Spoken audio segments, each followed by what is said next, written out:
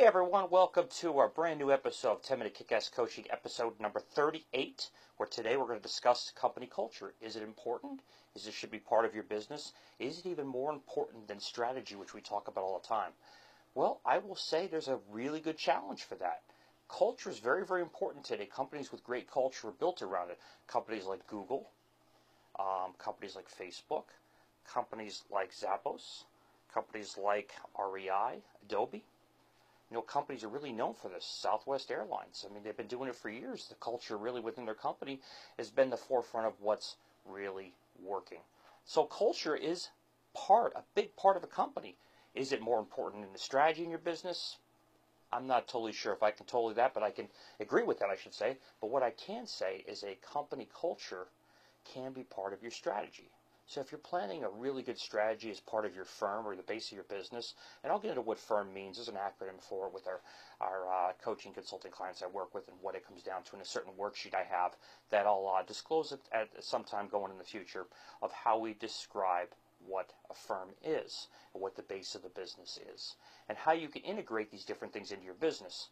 But is it important to have a great company culture? I will say from a retainment standpoint, no question about it. You've got to have a great company culture today. It's very important with the hiring pool that's out there. They want to know things different. They want to know they can be part of something. They want to know they can help build something. Some of the old thought and process was that it really didn't matter. You get up, you do your job the best you can, you go home, you spend time with your family. Well, things have changed. People today, the working pool today, entrepreneurs today really want to have a value in what they do. They really want to have stock in what they do. Over the last couple of days, I was meeting with some restoration contractor, I should say, back in Pennsylvania, and also a roofing contractor in around the Philadelphia area. And I could tell you they both unequivocally had some of the same ideas, the same concepts, the same issues, and really some of the same culture. So I thought, you know what, today would be a great way to address what a company culture means, and we can really get into that.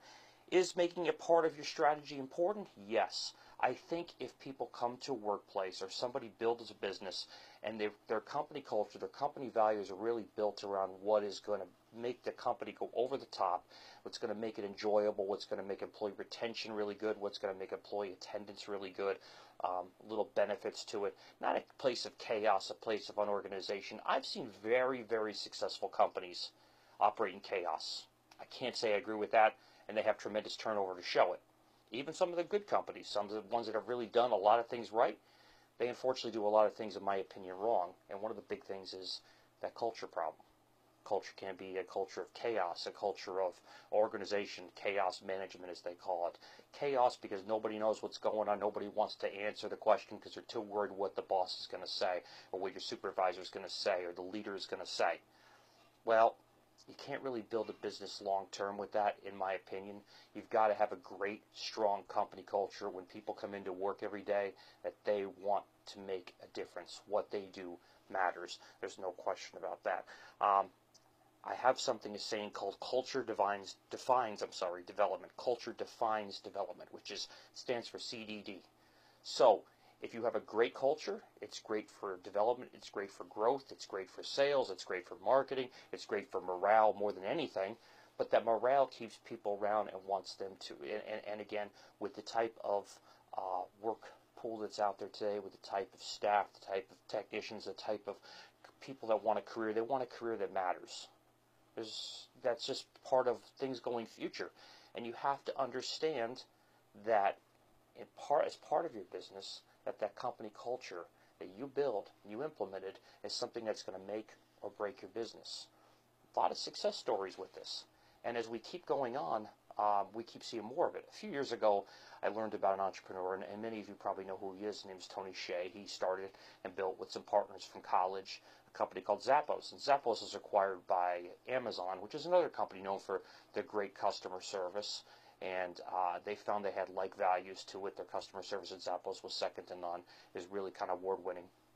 And he listened to, I saw Tony talk, and really he had a great concept. I really adapted. Now a lot of other companies have really come on board, especially the tech companies, social media companies have come on board with this.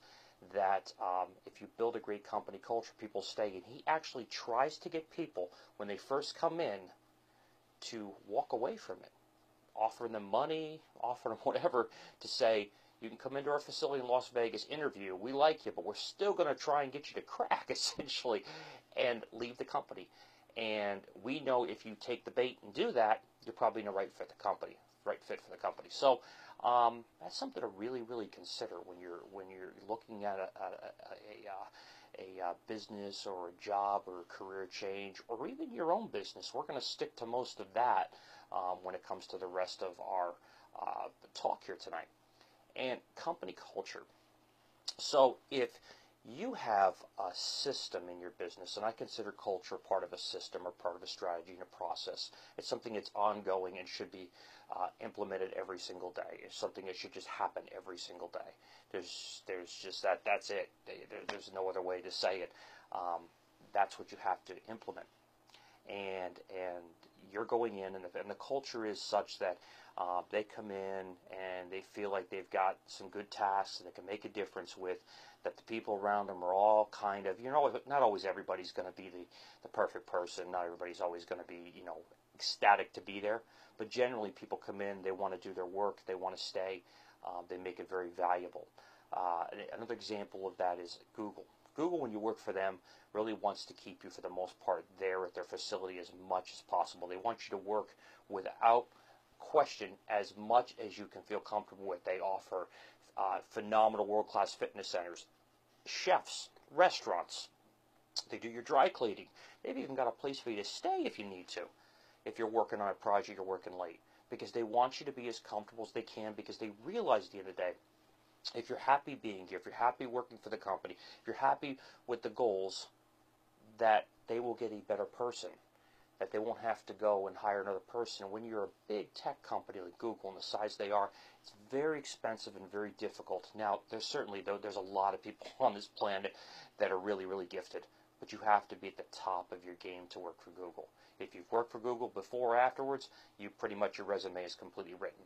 So your work ethic is there, what you bring is there. They find that you are a right fit for that company, that you can help them grow both personally and professionally within the organization.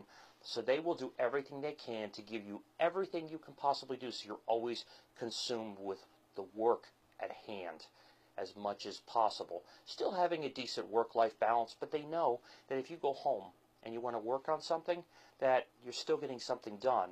And if a big project is coming up, or they have a big launch in one of their divisions or one of the parts of Google, that you're going to go home and think about this, because you're all on board, because you know the company you're working with and for has your back, is trying to do everything they can on your end, and expecting that you're going to do your same on your side of it. So that's a great example to me of company culture. Southwest is another one. They've really managed everything. People that have worked for Southwest really enjoyed it, stayed with them long term, opposed to other companies. I mean, there's just a bunch of them. We talked about Zappos. We talked about REI. We talked about Adobe. REI is an outfitter. Adobe as a developer, software developer. I mean, people that work there tend to stay there and really make a big difference in the company. So culture is massively important. People don't want to come into a situation where it's just chaos and they don't know what's going on. They don't know what's going on that day. They walk in and go, what am I doing for a day? And nobody seems to know. They know in advance what kind of difference they can make. So when you're hiring the right people, the right culture means everything. I talked yesterday about a train-the-trainer program. I mean, I had the right culture when I went into that training program. And that stayed with me for years, stays with me to this day. It was just a technician training program, just simple.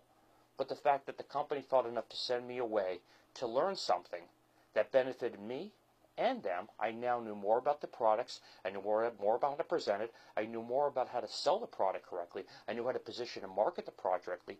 And I also knew the technical aspects that I could sell if I had a particular client that needed to know what the technical aspects. That person was more analytical than amiable. The person's analytical, they're going to want to know exactly what this does or what that does. An amiable person just says, hey, I like the guy. He seems decent. He seems like a nice enough guy, and I want to buy from him. Great. But that's the easy ones. That's not always the situation.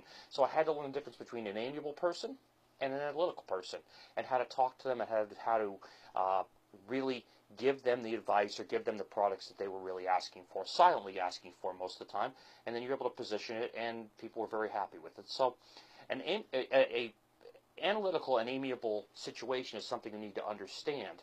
And if you have a great company culture and a great training program, like we talked about yesterday, and different things in place, and the culture is such that you really, really enjoy what you're doing, you really get up and go, wow, today I know I want to do this, this, and this, and your tasks are there, and you're just happy to do it, then you're going to be a great person.